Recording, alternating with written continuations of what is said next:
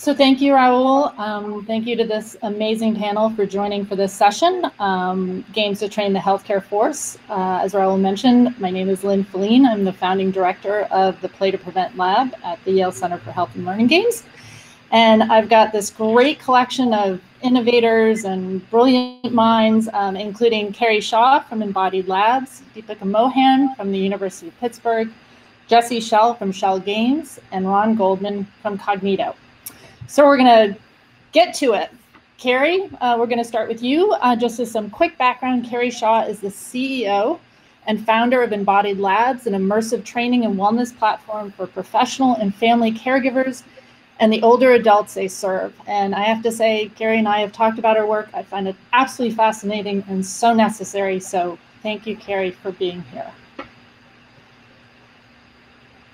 Thank you so much, Lynn. Hello, everybody. It's really great to be here today to get to meet all of you virtually and share what we're up to at Embodied Labs. So the aging services population is incredibly near and dear to my heart. I know in Q&A, Lynn's going to ask us some questions, and I'll get to share more of my personal story with all of you. And Embodied Labs really focuses on how to train the aging services workforce using the power of immersing ourselves into virtual worlds that can show us the perspectives of the people that we're caring for, and also give us the opportunity as the caregiver, whether professional, student, or family member, to practice some of the most difficult scenarios that we'll encounter as we're caring for older adults. So next slide, please. I think we'll all get to hear from Chris Milk later on in this conference. And one thing he said that stuck with me is that talking about virtual reality is like dancing about architecture. So let's jump right in with a few visuals of what we do. In our scenarios, we create embodied experiences that accurately portray perspectives of really common experiences that we encounter as we age. My background is first in public health education, and then I have a master's of science in biomedical visualization or medical illustration. And so when we create these experiences, we interview hundreds of subject matter experts, first starting with people living with the experiences that we're creating. So in this picture, you're seeing a snapshot of our experience where you embody someone that has macular degeneration and also hearing loss. So 1 in 3 people over 65 experience one or both of these audio-visual impairments. And in this lab, it's called the Alfred Lab. You embody using your hands, like you see in this slide, Alfred's experience. You use your voice, and you're able to interact in different scenarios through Alfred's time with his family, or here at a doctor's visit where he's being asked, you as Alfred, to fill out a test to assess his cognitive function. Next slide, please. Now, this is a video clip of the Beatrice Lab, which is a journey through Alzheimer's disease. All of our labs also take an approach of a biopsychosocial educational framework. So in this lab, you're actually going inside Beatrice's brain to understand what Alzheimer's disease looks like and how it progresses inside a neuron forest. And then in Beatrice's perspective, you're understanding how her hearing and vision changes as her whole brain is impacted by this disease. And you can see you use your voice, you're actually interacting with the care team around you, in this case, your daughter, your grandson. And then in labs that partner with each of these embodied experiences, you practice things like how you as the caregiver might calm someone down who's agitated to prevent a fall. Or in the next slide, in this video, you're embodying the perspective of Clay in the Clay Lab. So in this lab, we focus on end-of-life conversations, and you actually navigate what it's like to be in a situation where you have a terminal cancer diagnosis, and then you choose how you want to proceed. And this lab really focuses on end-of-life education around what hospice is and what that process is like. In some of the partnered scenes, you as a doctor can practice breaking bad news to a patient. So you've been in the shoes of Clay, and then you actually get to interact with Clay as his doctor in reverse. or you get to practice as a certified nursing assistant, having a difficult conversation with a family. And next slide, please. And in this final clip from another lab of ours, you embody a woman who is Lebanese American. In all of our labs, you also learn about culture and how each of these embodied experiences have people that approach their care with a different race, culture, or gender. And so in this lab, you are embodying what it's like to have Lewy body dementia concurrent with Parkinsonian symptoms.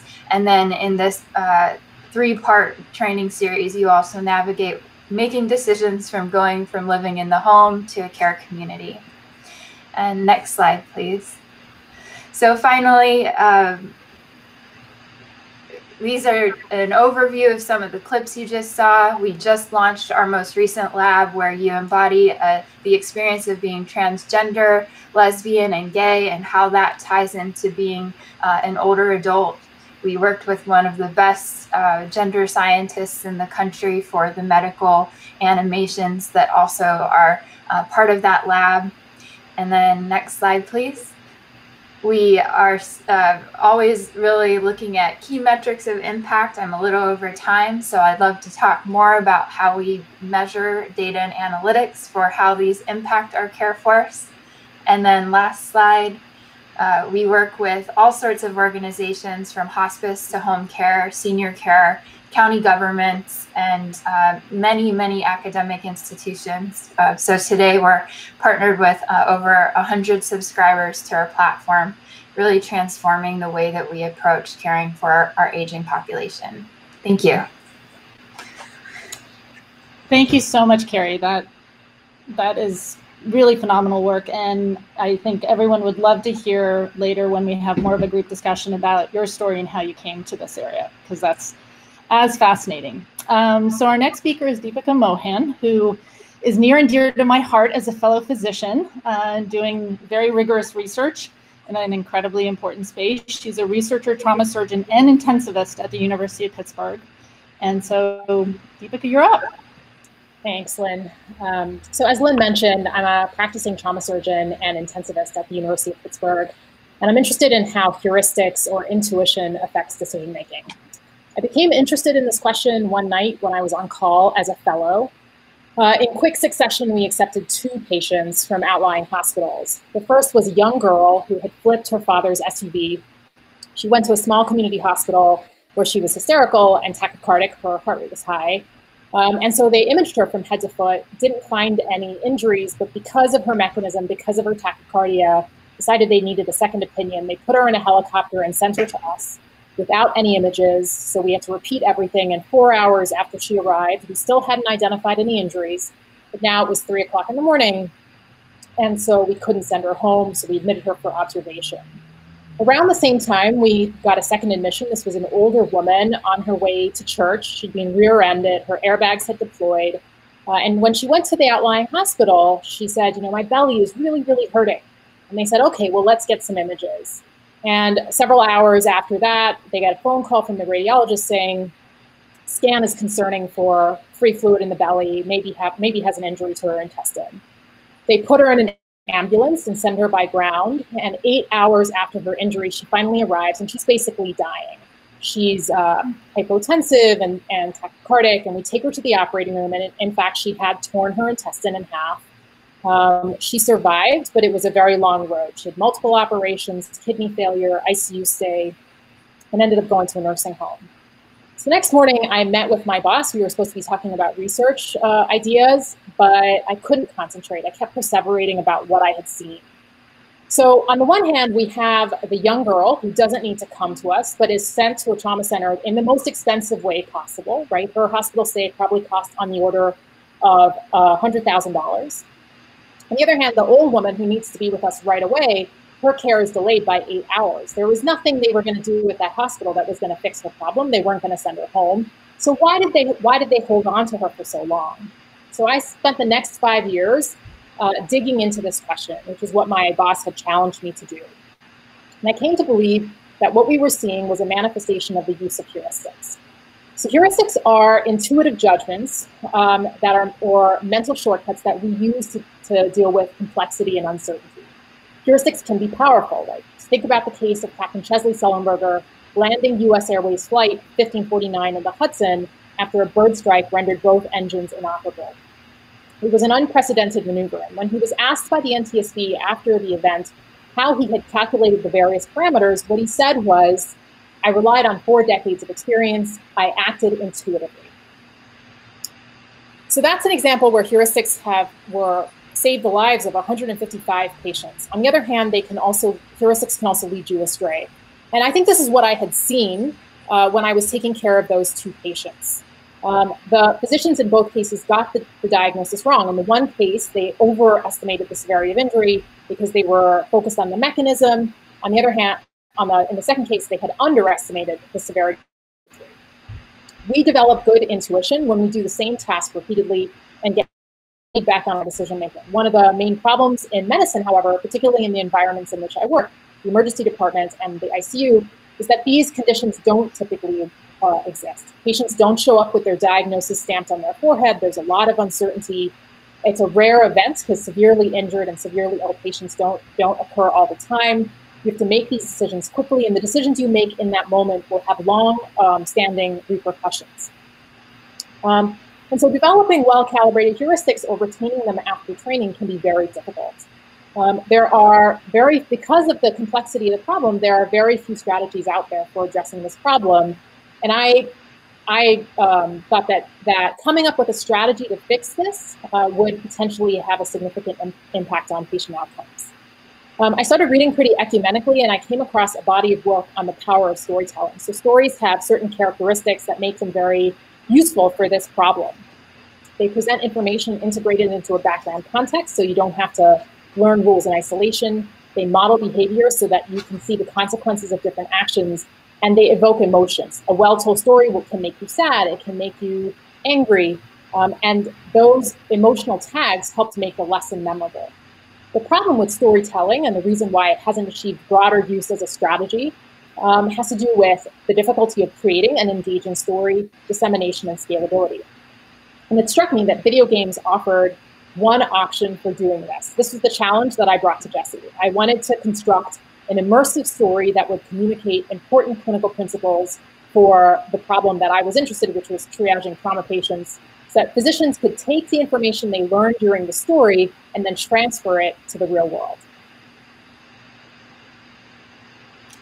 Great. So that is our segue to Jessie, who he and Deepika worked on this important project. So as some background, Jessie and Schell Games have been my and my lab's partner for close to the last 10 years. I can say firsthand that he and his team do the best quality, most innovative, most impactful work, and we've really benefited from their expertise on our projects. He is CEO of Schell Games and a distinguished professor of entertainment technology at Carnegie Mellon University. Welcome, Jessie. Yeah, no, glad to be here. Yeah, Deepika, certainly, you certainly set up the game pretty well here. So it was really kind of exciting when Deepika first came to us with this challenge. You know, that it would be the first time that Schell Games had really focused on making a game specifically for doctors. So that was an interesting and unusual challenge. And Deepika had so many strong ideas about exactly what was important about how to integrate heuristics into this experience. So it was exciting to be able to work together, but it was a real challenge to figure out how we're going to make something that has really has meaningful content in it when it comes to showing about heuristics, but also has to have the engaging story. One of the things Deepika didn't mention was an earlier experiment she tried creating an experience that didn't really have story in it, but had the engagement, but had doctors working with heuristics trying to diagnose cases. And it was clear that it wasn't effective enough because it wasn't emotionally engaging. So we were looking at it, trying to find a way to do this. And this wasn't any ordinary training. We couldn't simply just say, here's a training, you have to sit down and do it. This was very much designed to be something that doctors might do in their spare time. So it was important that it have appeal and engagement, that people would enjoy it enough to want to do it on their own, and that it have the vitamins in it, and that it be effective.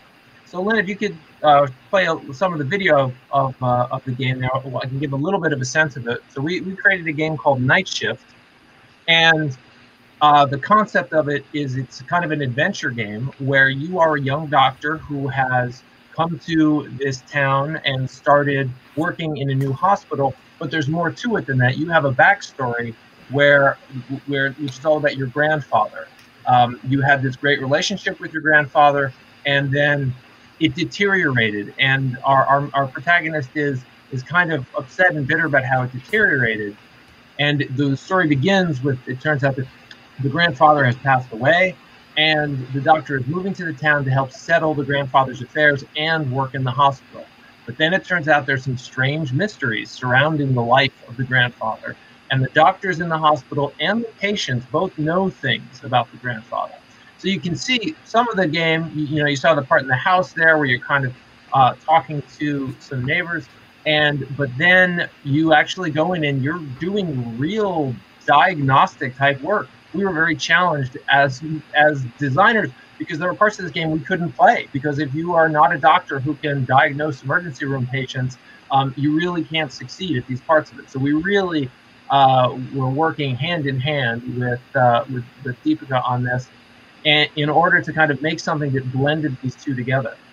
And one of the things that we saw there was a lot of appeal from doctors about was that they really could bring their actual expertise to bear, which isn't something they're used to seeing in a game context. So it was a wonderful game to be able to work on, and the testing has shown that it has some pretty solid impact. That combination of effective content, practicing heuristics in an emotional context where you actually get to know the characters really seems to matter.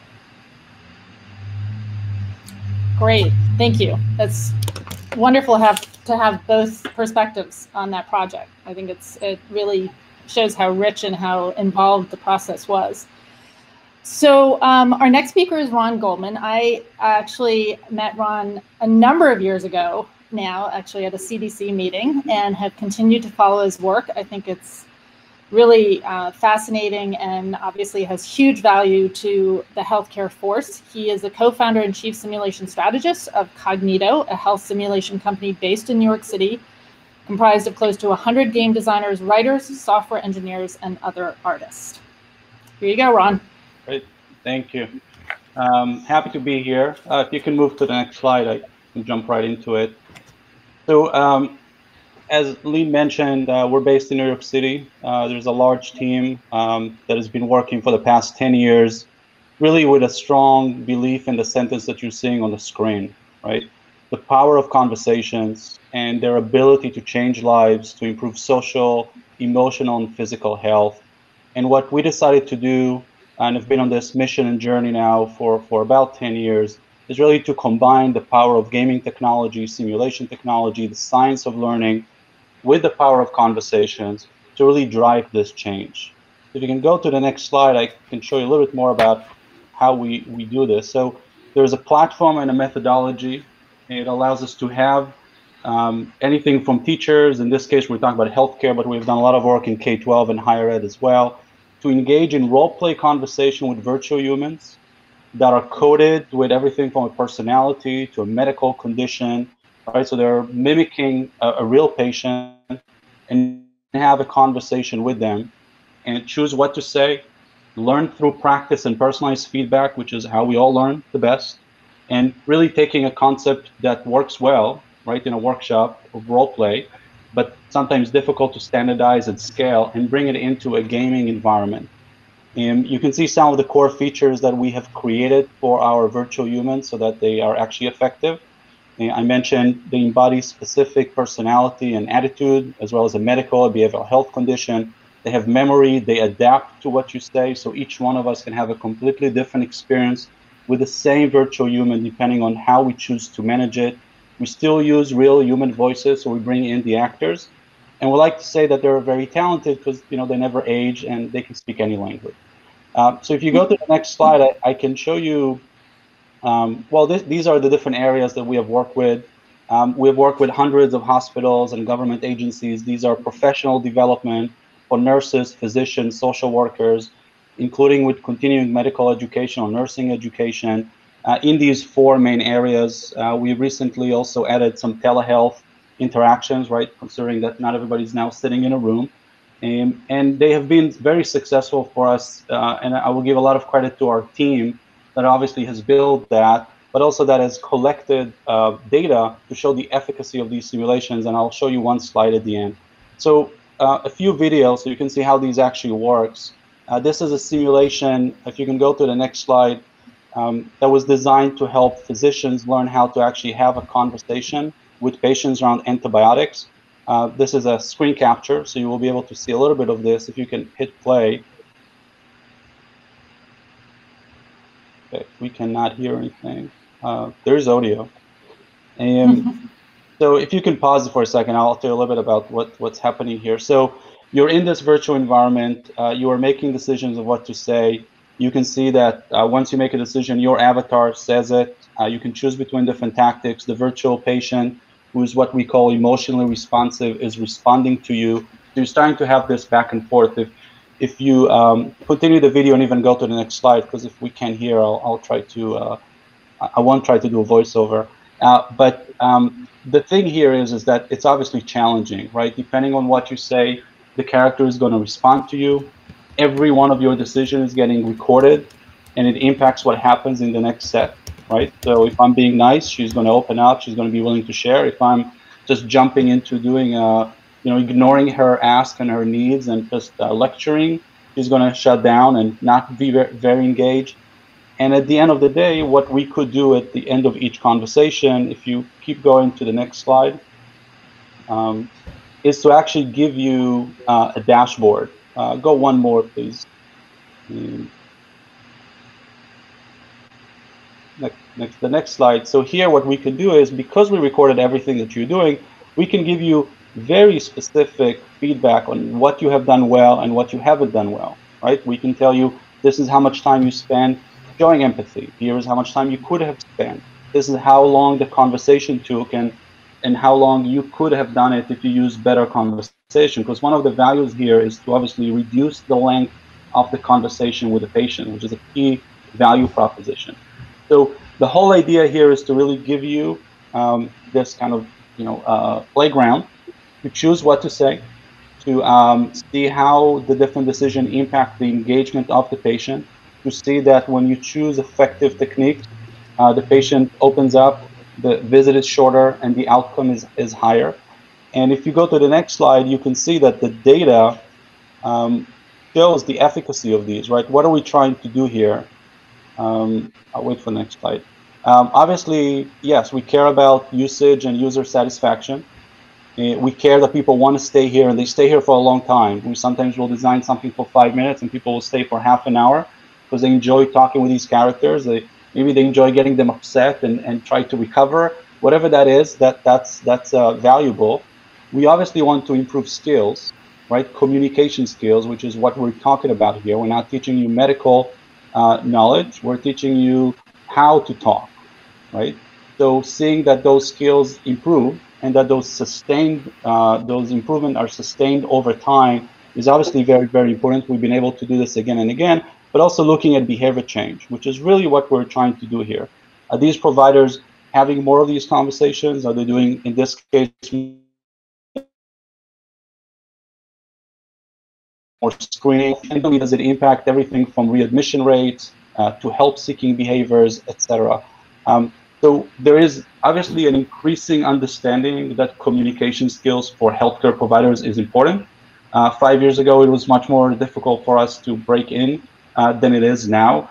And I think it's a great time for everyone who's dealing with game technologies and interactive learning to really look at healthcare and providers, as well as patients and caregivers at home, and find ways to help them have a better life, which is really what we're all trying to do. So, thank you. Thanks, Ron. That is really incredible work, and it's great to hear about how widespread it's become as well in terms of its application. So now we have about 20 minutes, and we will have a Q&A session after we're done here, but I really wanted to pose some questions to you all as a group, you know, and please feel free to have discussion amongst you so that this is not just question answer. But my first question, and I may have Carrie, you start with this, but what compelled you to address this specific issue in healthcare? And as an extension of that, for those of you who've sort of described that already, are there other issues in healthcare or addressing sort of training the healthcare workforce that you're thinking about going forward? So Carrie, I'll let you start. Sure. Yeah. So for me, my interest in this came from a personal encounter with my own mom getting diagnosed with early onset Alzheimer's disease. So she started showing symptoms when I was in high school, and she was in her 40s. And then she was diagnosed in her late 40s. I was a freshman in college. And then she lived until she was 61. So she passed away just over 3 years ago now.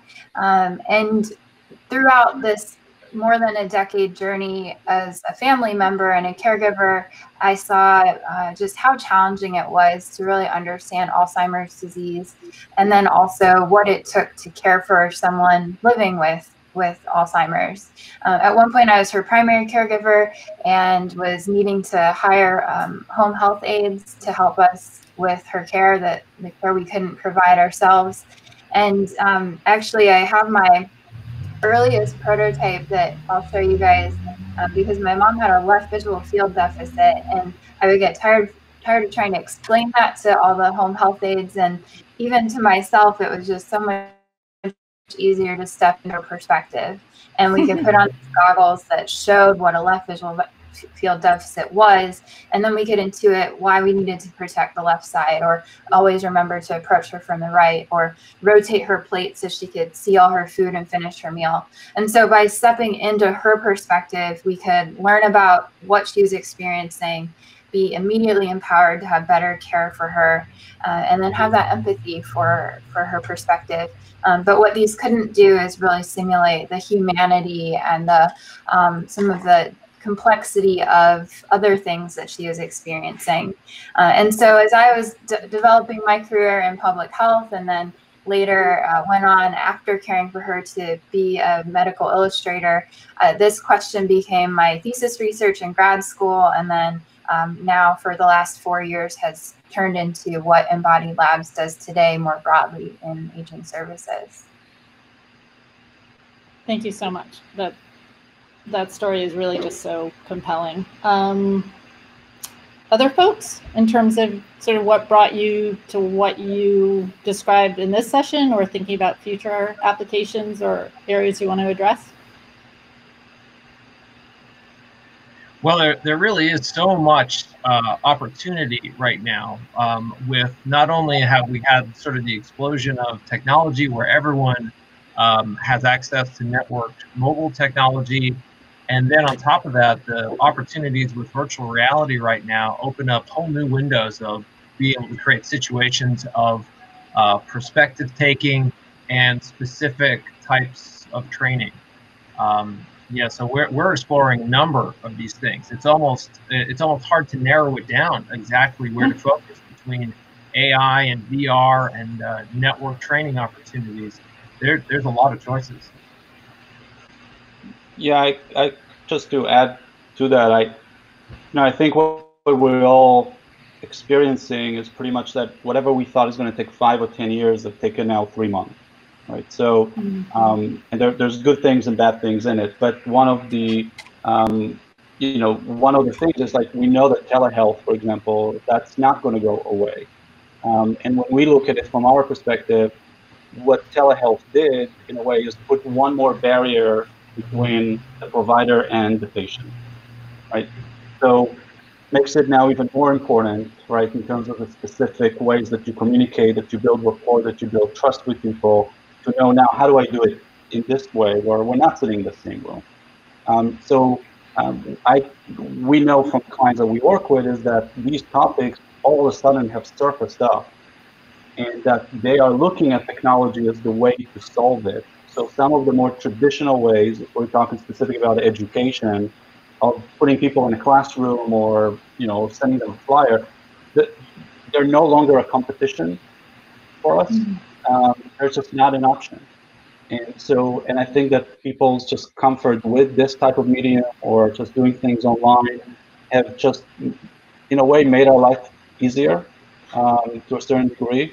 And I think that, yes, it is the time to really show what we can do, but also keep in mind that in healthcare, you're assessed on your outcome.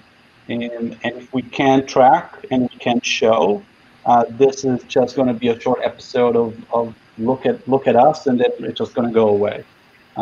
So that's important. I know that all the speakers here know this better than me, but for everybody who's developing stuff, just please don't ignore it. We're not going to be assessed by how many people use us.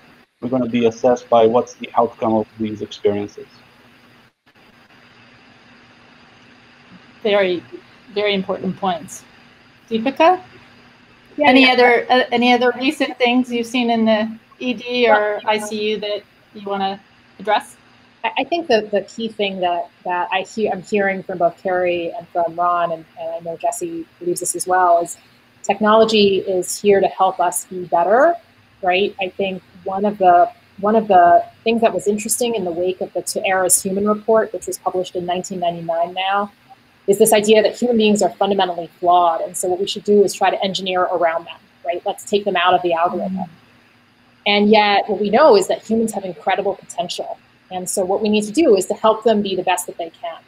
We spend $2.4 billion a year on continuing medical education. It would be nice if some of that money actually made us smarter. And so the strategies that Ron and that Carrie, that Jesse have come up with, I think help us. They take the best parts of our humanity. They teach us to be better communicators. They help us have empathy. And that's what's really powerful about using games for this purpose. So if you can send that to me in an email, because that's so incredibly well said and so incredibly true, and so important for the work that we create. So building a little bit on kind of what Ron mentioned about the pandemic and distance learning. So so we've been struggling here in New Haven at Yale New Haven Hospital with how we orient all our new interns and residents in this setting, and certainly has a lot of challenges. If a lot of these new techniques that we're using stay in place, not only because of the pandemic, but just because they may make ultimately more sense, do you sort of see where what you've created may have even greater applications or impact for training healthcare workers? Because we may not be able to actually train folks, even in the next year in person the way we would want. So any thoughts on that? Yeah, I think that the short answer is of course, right? I think that, if you look at nursing, for example, which is a profession that's heavy in its training around practice hours, they already, a few years ago, said that you can do 30% of your practice hours in a simulation, right? I think you're going to see that trend in other professions as well. Part of it because they don't have a choice, part of it because there is a lot of value in this. And so, yes, I do think that is just going to, again, just happen faster. I think that the things that Carrie is doing are extremely important. I think that, especially as you see the push for more and more home care. Healthcare, there was an expert that I was listening to who said, we can't, we simply don't have enough providers at the end to get us out of this. So we're going to have to rely on ourselves, and we're going to have to rely on the caregivers that are at home. And there are millions of people who are caring for loved ones without being paid for many, many hours a week. And healthcare and the government is going to continue to heavily rely on them to help, especially when they are less likely to even show up at the hospital. I think that what you will see, and if we do this a year from now, you're not going to call this provider educational provider training, because healthcare happens everywhere, and the reliance on caregivers at home and non-professionals is going to just increase. So I think you're going to see more and more training, actually, and education experience and empathy building being directed to them, because they're so important. And there's no other way to get there. Yeah, I think, Ron, one of the things we saw as schools closed down and students were sent home and were no longer able to get their clinical hours in at the end of last semester, a lot of states updated those regulations to say that even more hours for clinical students could be done virtually, and that approval list of what can be counted as a simulation, I think will continue to widen and be a niche, a growing area for companies like ours to expand and meet that demand. Also, I think to your point, Lynn, of what's to come, given the post-COVID times, I was really interested in seeing the way telehealth was adopted by some of our across the board, but by home care, by senior care. And telehealth is something that really didn't have the same adoption pre-COVID as now. It's like this, everybody adopted it within like 2 weeks if they had nothing in place, especially in areas where a family member or a visitor was no longer able to come in to visit their older adult. And so they had to find ways for everyone to use video conferencing. And I think that really makes everyone now say, well, if we needed to adopt telehealth and we could do it as fast as we did, what other technology should we be adopting? And how can we now feel empowered that, one, we should do it now so that we're prepared, and two, that we can all do it, even if we don't think of ourselves as technologists. So I think, still there's a lot of time between now and seeing like what I hope is a one-to-one headset adoption, and we still need a lot of infrastructure to support how that kind of education would even be deployed. But we can now all imagine it. And on more the corporate side, as everyone's working from home until whenever, the end of the year or always, you can imagine why investing in a headset, which costs less than investing in one trip to corporate headquarters one time a year, could become a really great way to offer employees something that gives them meaningful skills. So I think all around we're seeing this ability to speed up technology, and everyone's able to imagine the why way faster than where we were without this pandemic. Thanks, Carrie. That's terrific. I'm going to ask you guys one last question, since we just have a few minutes left. So, we heard about, so Ron, you really emphasized the issue around measuring outcomes, which absolutely are key, measuring access and say, how many people, use a product. But the other question is getting some type of qualitative feedback from your users, right? To understand better what they thought of what you had them participate in. So my question to you is, have you guys received any feedback from your users, whether it's healthcare providers or families or patients, in terms of their use of what you've created, and what kind of feedback has that been? Yeah. Yes, we do. I mean, we do this during the development like everybody else, right? You got to get feedback. But also in the way that we provide our programs, and users in a way are forced to provide a pre-survey instrument. So we learn about their kind of baseline, and then obviously right after the simulation, and then we come back to people 2 or 3 or 4 months after to kind of try to find a sustained impact. So we do get a lot of open-ended. And they're very good, and they're also really insightful because people love to share ideas. And if you ask them, what do you think I can do to improve, they will tell you. You may not always like to hear it, but it's good to hear it. And it's been a great source for us to find ways to continuously improve what we are doing, and even come up with ideas for other scenarios that we would never think about if it wasn't for them. So, and I think what people really appreciate in it is obviously the fact that, in some cases they feel that if we are a B2B business, right? So if the organization makes this available to you, and I think that they really appreciate that the organization took not just the funding, but the time to find a solution that is interactive, that is engaging, and they didn't just drop on them the one more PDF or one more PowerPoint to watch. So there's also an appreciation of that in terms of the work that have gone in, and that their organization, again, really is investing and caring about their skill. They're not just trying to check the box. So that's been our experience, and there are, at this point, hundreds of thousands of feedback that we have gotten from people over the years. So it's been really helpful. Great. Others? Yeah. I love the framework, Ron, that you shared of how to assess someone at a baseline and see what changes because of that educational simulation, whichever topic it focuses on.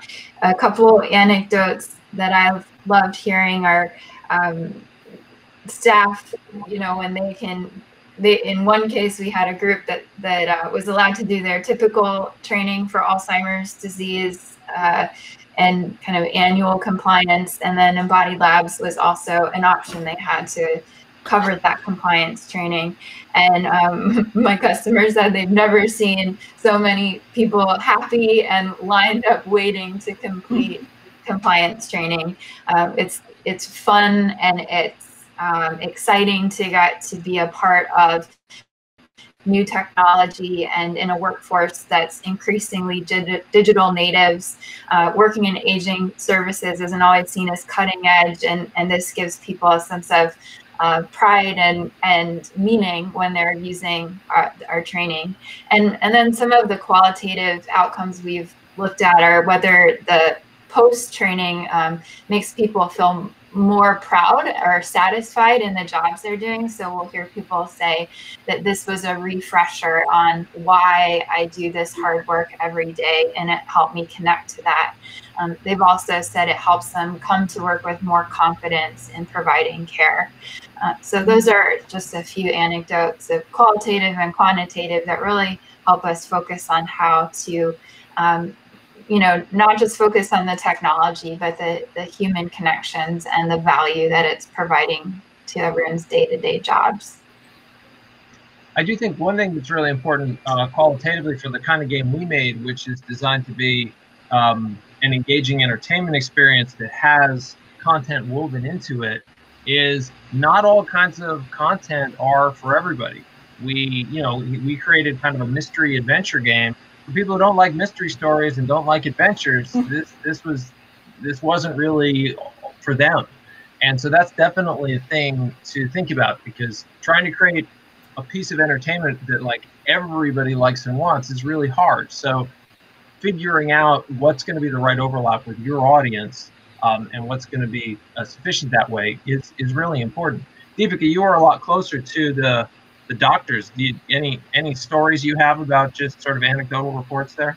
Yeah, I think you made the point, which is that different people have different entertainment preferences. And so one of the things we saw was that some of our audience were frustrated by the idea of having to play a game, right? There's something morally objectionable about enjoying the experience. And so we got a lot of comments, why are you making us do this? And it was interesting because I got long emails from the doctors, venting about why I was putting them through this.